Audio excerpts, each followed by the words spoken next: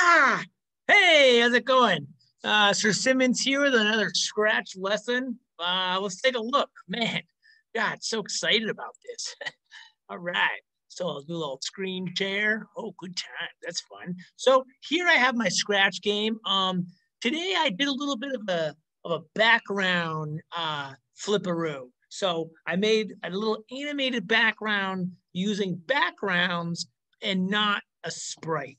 It's almost easier to use a sprite, but I did it on the background just to show you how. And I want you to integrate this into what you're doing. So think about this background that I have here right now.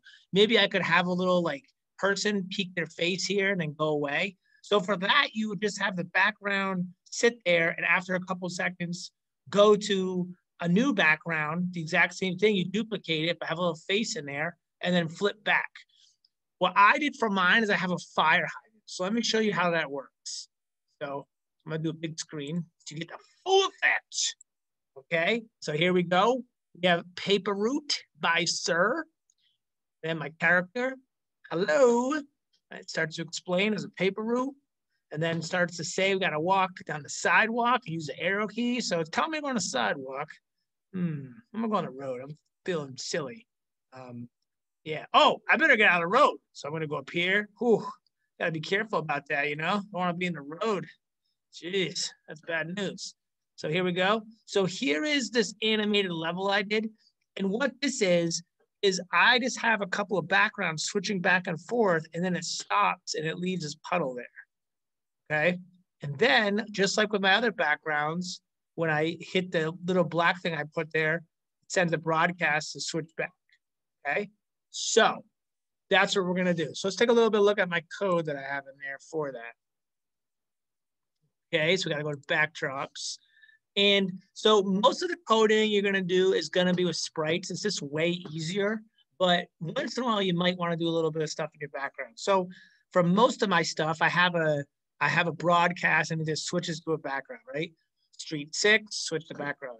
Backdrop 7, when I receive street 4, switch to backdrop 5. So I have all these broadcasts in there, right? When I start the game, start with this backdrop. Remember, you always want that too. When you start the game, what backdrop you want to start with, very important. Get the little piece out of there. Okay, so this is the code where I make the fire hydrant thing go.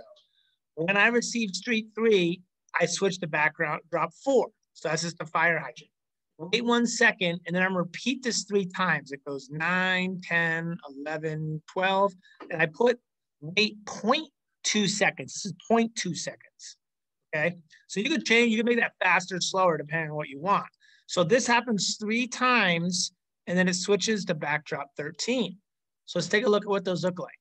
Okay, so backdrop 4 is this one. It's not number 3. It's the thing that says backdrop 4. Okay, then it switches. Oh, you know what? I made a mistake. So, oh no, yeah.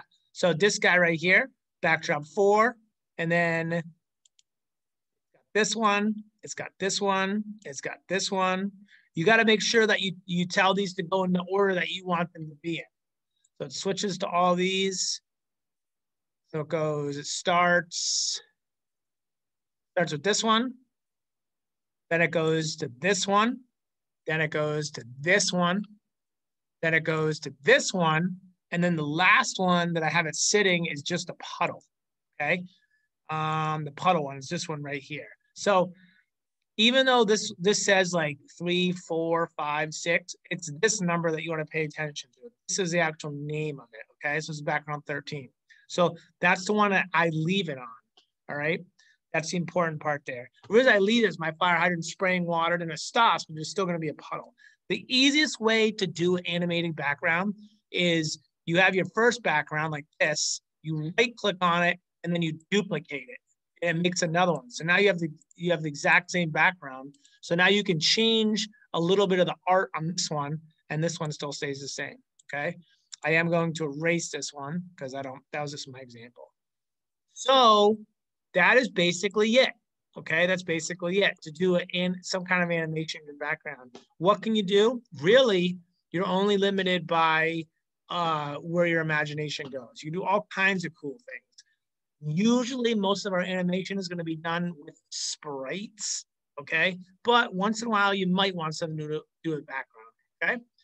Alrighty, that's Sir Simmons. I'm all done here, and have a silly rest of your day.